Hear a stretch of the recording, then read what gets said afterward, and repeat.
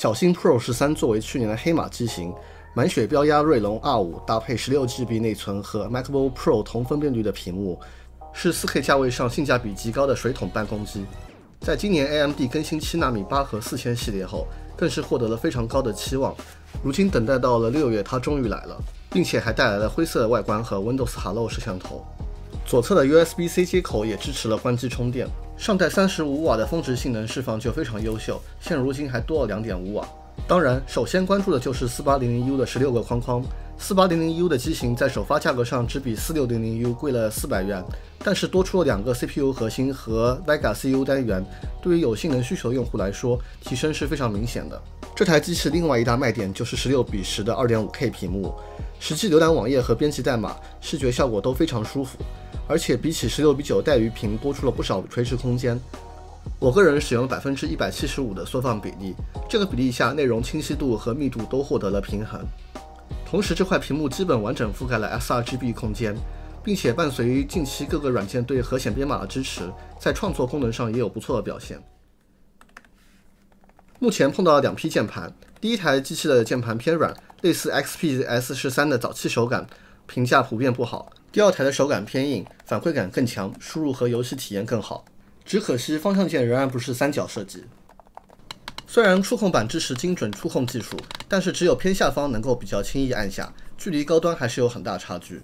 这块镜面屏的涂层比较差，导致反光比较严重，可以看出右边小新的反射更亮且更清晰，外加只有300尼特峰值亮度，阳光下体验会有显著差距。I/O 方面为左侧2个全功能 USB-C 接口，实侧支持1根线搞定视频、外设、充电和网络，右侧一个 USB-A 接口。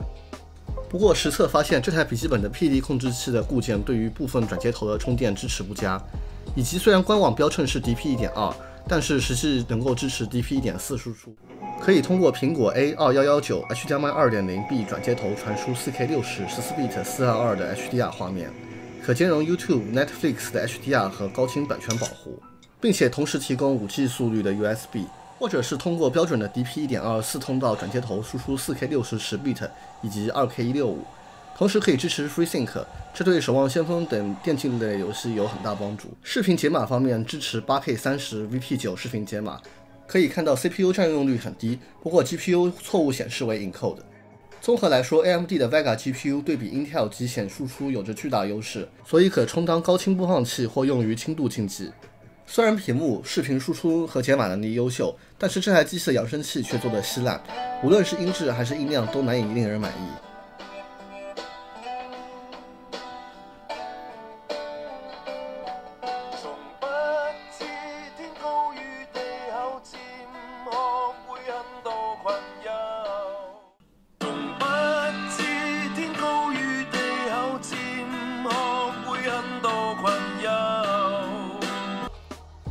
这台机器的 Vega 8显卡性能基本能够接近 MX250 水平，像守望先锋这样的游戏，训练场内全高清中低画质50%渲染可以做到160帧，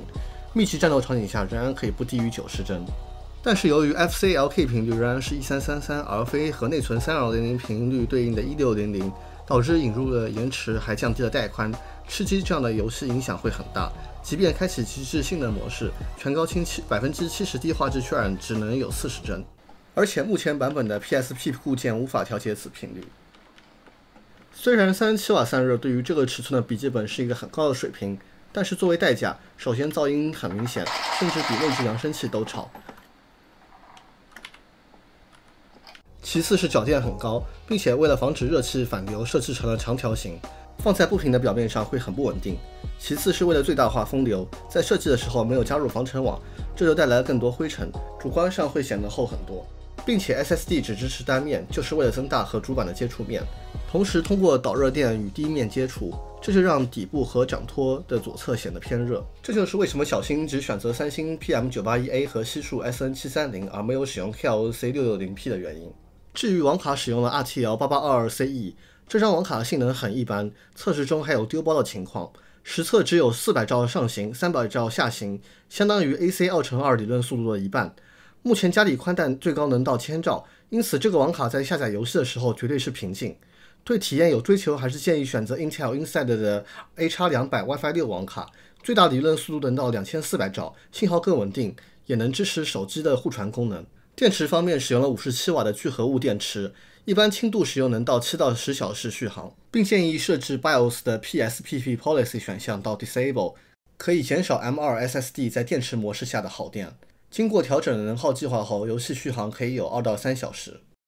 Linux 下的体验，我个人觉得除了 GPU 能够带动 High DPI 的 Genome 之外， iPhone C 触控板驱动和开源显卡驱动的稳定性仍然存在问题，个别老版本内核存在无法 Turbo 的问题，整体上还有很多改进空间。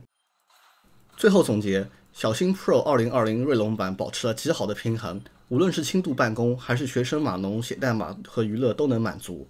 从使用周期的角度看，这台机器的配置至少可以做到5年内舒适的体验。当然美中不足的还是内存没有 32G 的选项，并且默认为 SDP 颗粒，配合异步模式的较低 FCLK， 前者对于重度浏览器和照片编辑用户是一个明显的瓶颈，而后面2个 debuff 则对游戏性能最多有 20% 的影响。如果后续能推出 32GB 充分挖掘性能的版本，我认为即便加到 MX350 版本的6000价位都是可以接受的。如果你有相关问题，可以在评论区评论，因为视频制作相比文字内容更花时间。如果你看到了这里，我非常希望能够3连支持一下，你的支持是我继续创作视频的最大的动力。YouTube 的观众别忘了点击关注并开启小铃铛通知。